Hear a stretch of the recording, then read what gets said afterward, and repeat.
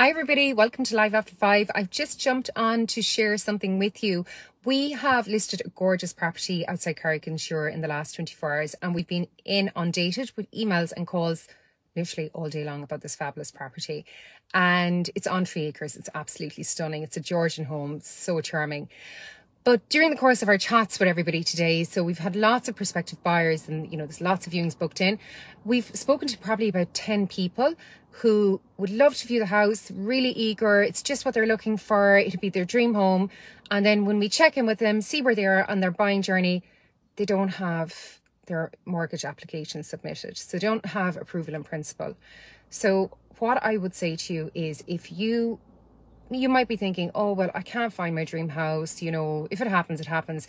Just get organised in the meantime. It's going to cost you nothing, only a bit of time and a bit of effort to get your paperwork together and get in touch with a local broker. So broker in your area, maybe, you've had friends, family use them. Check Google reviews, find the best broker you can.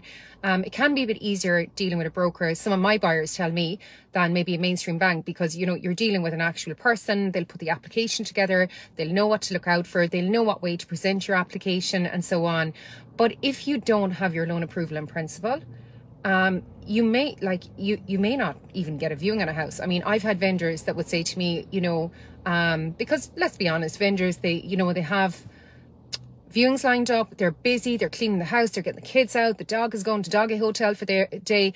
And most of my vendors tell me, if people are not purchase ready, please don't call me and make me go through arranging everything in the house for viewing whereby, and they can't even put an offer on. So what I would say to you is if you want to get out there, start viewing properties and not miss your dream home, get yourself purchase ready, get your loan application sorted, because you need to know what budget you're working with as well.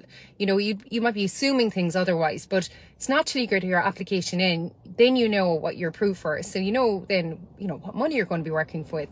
So again, check out maybe a local broker in your area because people do find them quite good to work with.